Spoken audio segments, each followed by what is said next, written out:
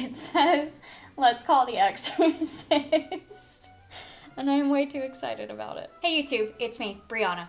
I'm the author of the young adult horror novel Blood and Water, the young adult urban fantasy novel Reflections, and the one I play Touch. Today I'm super excited to be bringing you my answers to Emma Fink's spooky scary writing tag. Most of you know that Emma is my AuthorTube bestie. She's amazing, and she is one of the people I mentioned in my previous video featuring my top 4 favorite AuthorTubers. This tag, originated by Emma, features questions themed after 10 different creatures you might see around Halloween. As most of you know, Halloween is my favorite holiday, so I am super excited to get started on this one. Number 1, Ghost. Have you ever originally put a character / theme / scene in a book and later taken it out? The short answer to this one is yes. The thing is, when it comes to writing a book, I am typically an underwriter. However, there are usually 1 or 2 scenes that I end up needing to cut. The good thing about this is usually by the end of the first draft, I know which scenes aren't going to make it into the final, so I don't really have too much time to get attached. I've also had to cut a lot of characters from my drafts and just never put them back in or combine them with another character or take one character and split them into 2, but I'll get to all that. Number 2, Bat. Most misunderstood character in your work in progress. So I'm actually dreading answering this question because the most misunderstood character in my work in progress is also the character that I personally, as the writer, hate the most. For Girls' School, that character is Donovan Edward Blake Jr., also known as Eddie. He is the worst. He is a straight white boy, and he's a teenager, which is not a good combination. And his dad is the head of Reinhardt Academy, the all-boys boarding school across town. His dad is really hard on him, and he's constantly pushing him to succeed and be as good as Donovan himself thought he was when he was younger. But Eddie, of course, wants to do his own thing. Naturally, this leads to a lot of conflict between Eddie and his father, as well as Eddie and his friends / loved ones. The reason I say Eddie is misunderstood is that although he seems like an absolute twat in the beginning, well, he has very good reason to be. Not only is he pressured a lot by his dad, but his mom is also out of the picture, and he's lost a friend who is very near and dear to him long before the book started. This semi-tragic backstory is revealed later in the novel by Charlie, but I still don't like Eddie. Number 3. Jack-o'-lantern. What's your most common form of inspiration to write? So this one is tricky for me because I'm basically inspired to write by my love of writing. I don't know.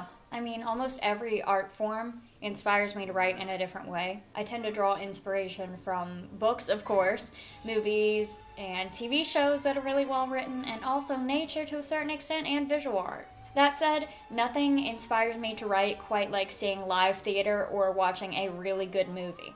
Number 4, zombie. What is your preferred form of writerly fuel? Coffee / tea / wine, etc. For me, it really depends on what I'm working on as well as the time of day I'm working on it. Most of the time, I am drinking coffee or tea if I've been like overly caffeinated and just need to chill a little bit. If I'm writing in the evenings, I tend to have a glass of wine or cider. Number 5, vampire. Cheesiest trope that made it into your work in progress. I am a huge sucker for the friends to lovers trope, and you can totally see that in Girls' School. There are so many characters who started out as friends and ended up as lovers. It's amazing.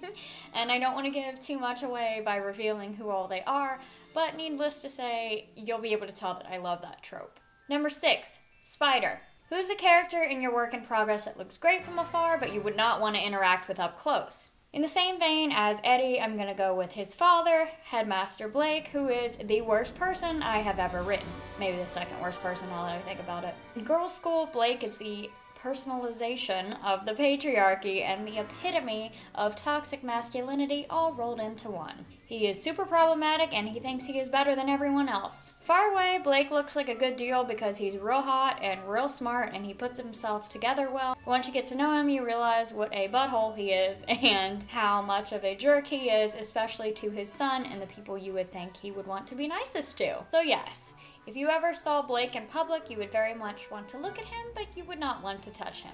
Number 7, Frankenstein's monster. Ever combine 2 characters into one or split 1 character into 2? In Girls' School, I had 2 separate characters. I had one newish English teacher in the same vein as Dead Poet Society and Professor Keating, and then I had one separate headmistress. Going into the second draft of Girls' School, I realized that I could combine both of these characters into one, and thus Headmistress King was born. I also started the novel off with a lot more boys than ended up in the latest draft. They were all really similar, and I had about enough of like 5 straight white teenage boys, so I cut about half of them. Number 8, Skeleton.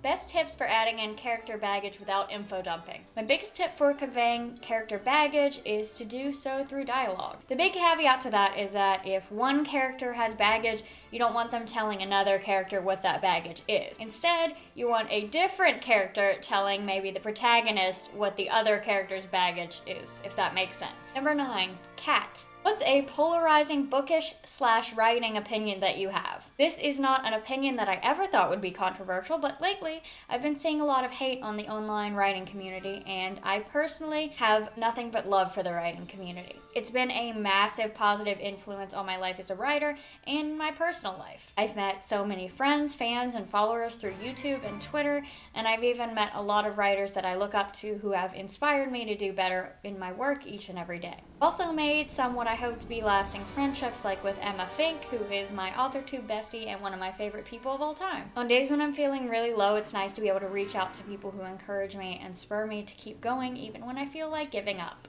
Number 10. Demon. Most frequent writing distraction. Normally my most frequent writing distraction is, unfortunately, my cat. She is really cute and really sweet, and she loves me. She is also a Siamese, which means when she wants my attention, she will scream. My second most frequent writing distraction is, unfortunately, social media.